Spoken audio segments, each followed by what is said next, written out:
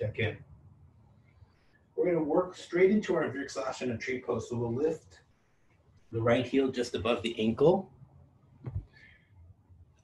Option to stay there. Option to slide the heel towards the calf. Maybe the heel comes above the kneecap. Some of you might want to reach down for the upper inner thigh. And as you hug in and root down, lengthen towards the ceiling. Feel free to keep the palms at the heart or extending your trunk, maybe branching out.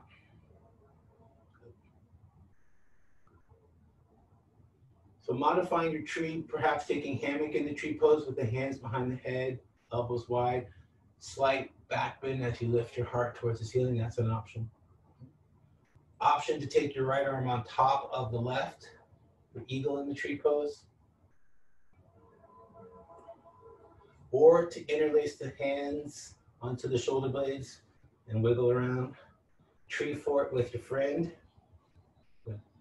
in the tree pose. Oops, sorry, Olive. And reaching the arms out like wings and swaying from the hips.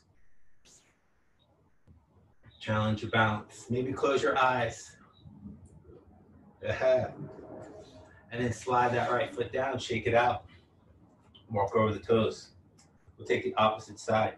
Rooting into the right foot, lift the left heel, hug in. Find your drishti, your concentration point. Heel can slide to the calf or above the knee or to the upper inner thigh. Palms to the heart, float the elbows, or extending the trunk. You could lengthen over to the right. You can come back to the center. Switch your grip, lengthen to the left. Inhale, center. Come into your cactus, or your Joshua tree, or interlacing the hands behind the back. Or the opposite eagle arm, grabbing the shoulder blades. Good. Play with it, don't just be static. And then, if you're still balanced, try closing your left eye. And keeping your left eye closed, try to close your right eye.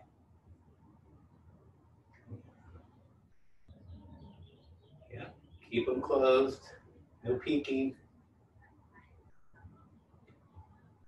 See, exactly. And then exhale, release, walk over the toes. Nice, reset, palms to the heart. Deep breath. And out through the mouth.